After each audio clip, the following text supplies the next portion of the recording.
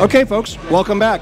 Here we are, day 4 of AWS reInvent. We are here at the Buddy V's AWS Community Builder Restaurant Buyout with friend of the show, AWS hero, all-around good guy. He's from California, but we're not going to hold that against him. John Varghese. Well, actually, John, why don't you introduce yourself? Hi, Chris. Thank you for talking with me here. And I'm from California. Like you said, I run the AWS Community Day there, and AWS Meetup in the Bay Area.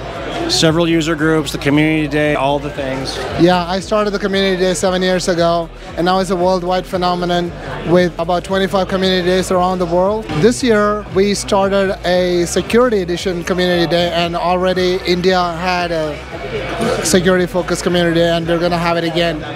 Amazing. Coming year, yeah. Cool. Okay, so this is day 4 of reInvent. All of the keynotes have happened. All of the service announcements have happened.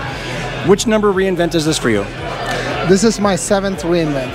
7th reInvent. How many reInvents as a hero? Since 2019, so 5th one. 5 times. Math is hard. Yeah, 5th one. Okay, so now that all the announcements are done, what is the takeaway that you're going to bring back with you from AWS reInvent 2023? Bedrock, Party Rock, all the Gen AI stuff, and also how we can change the world, make it a better place with just using AI. Yeah? Yep. Have you created a Party Rock app yet? Yeah, I've created multiple Party Rock apps because it was available as preview for us, and these are just fun apps, and it was very easy to create. It takes about 10 minutes at most, even to fine tune it. Yeah, it's great. I created a few Party Rock apps. Awesome, cool. Well, thanks for coming on the show.